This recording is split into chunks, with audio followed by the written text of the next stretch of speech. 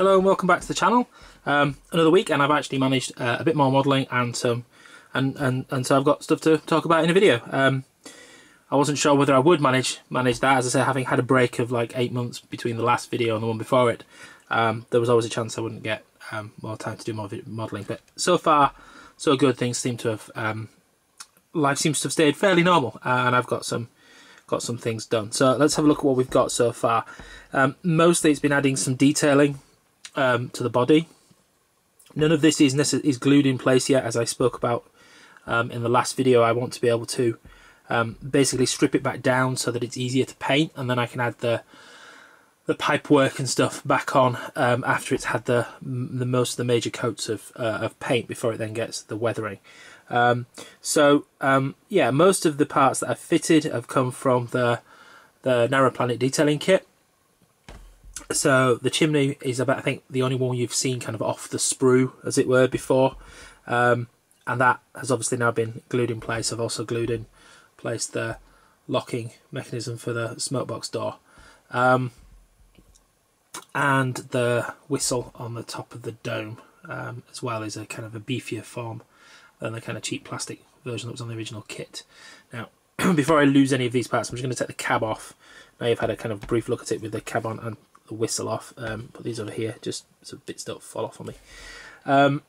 So what else have we got? Well, we talked last time about the fact that there was lots of pipe work and stuff, and I didn't necessarily know what it all did.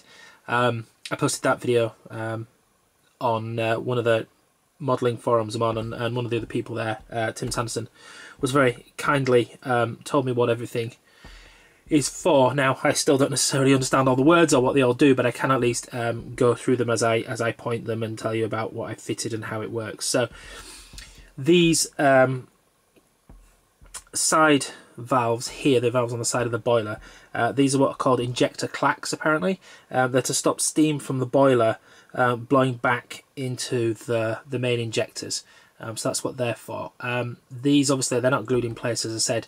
They need to kind of be kind of pushed against the pipework needs to be kind of pushed back in a bit better against the side of the boiler, and then they need to be cut off at the bottom of this casting so that they would look on the final model as if they're passing through the foot plate. I did consider, in fact I did, drill some holes in the plastic foot plate, but in the end I filled them back in again because I decided it was going to be impossible to try and get them through, and then even then, if I got them through, they can't poke out the bottom of the foot plate too far because it'll interfere with the wheels and everything else. So I'm just going to make it look as if they're as flush as I can with the bottom of this when they're glued on, which will be as flush as I can with the foot plate, and then hopefully, given that they'll be in a bit of a in a darker point, because this bit I think is going to be black, they'll hopefully that will hide the fact they're not going through the foot plate. Anyway, so there's one of those on either side, and again, you know, they both need trimming to fit, but they're really nice. Oops, really nice little castings. So that works fine. And then, sorry, I've got a fair amount of glare from the light. Let's try and cut that down a little bit. And then I've got some more valves on the top of the boiler. These are apparently the steam valves which supply the injectors. And again, the pipe work runs all the way down the side of the boiler and will go, in theory, through the foot plate about here, almost in the corner of the bunker. And again, I'll cut those flush and try and disguise the fact that they're not actually going through the foot plate. Now, the remaining pipe work is something we talked about in the last video that didn't have anything in the detailing kit. So on the original casting for the body, there was a line here. It's called the blower pipe. Allows you to blow steam essentially through the smoke box and up the chimney, for numerous reasons that I'm sure I won't get right if I try and explain, so I'm not going to. Suffice it to say that, as far as I can tell from photos, there's only one on this side of the loco and not on both sides, which there were on the original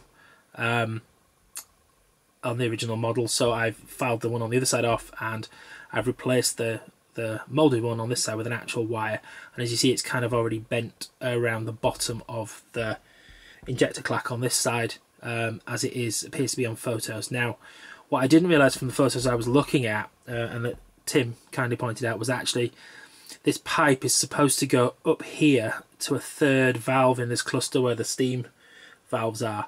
Now there isn't a third valve in the detailing kit, and he pointed that out after I'd already drilled a hole in the bunker to take for the wire to go through. So in the end I decided that rather than trying to fabricate a valve that wouldn't necessarily look the same as these or as good as these, I've left it going into the bunker like I did on the model of Talalin I did from the Scalloy kit model.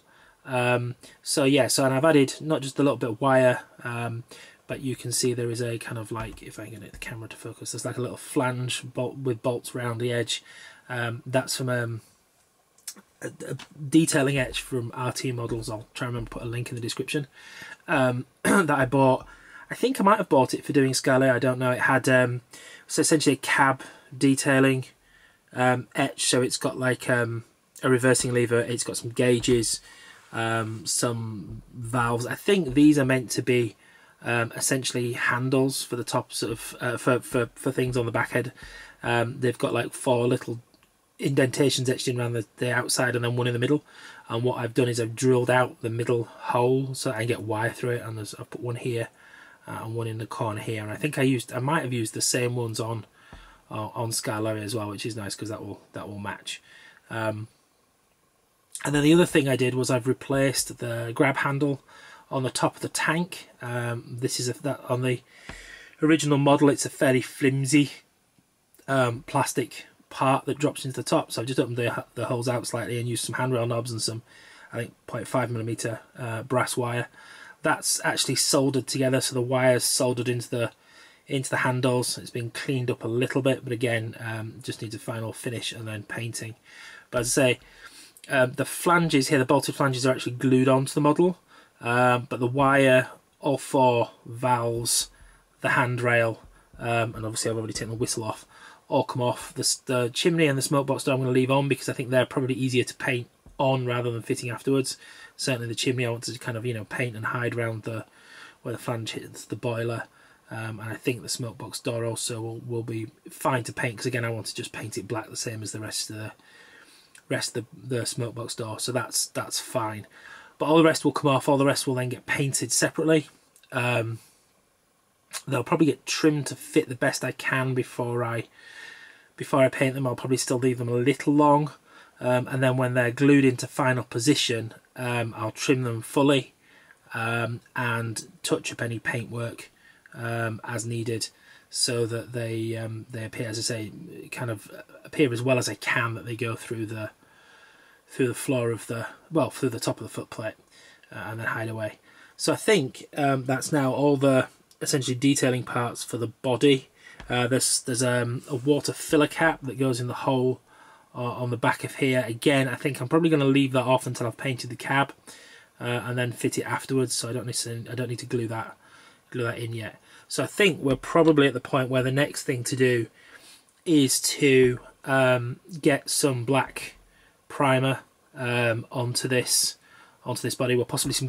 What I did with when I did Talalin was to do some grey, I think grey etching primer first to get a really good undercoat, and then a black primer before I airbrushed on the green.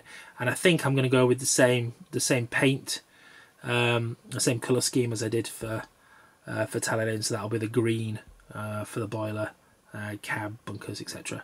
But we shall see. That will obviously, some of that, when I get to it, will come in the next video. I'm hoping I'll at least have everything kind of primed and painted black where appropriate by the next video. I might not have got as far as a green coat, but hopefully my plan is to try and get everything to the black, and then kind of test assemble it and make sure it all looks okay and I've not got any obvious gaps that need dealing with or anything before I then do the green top coat.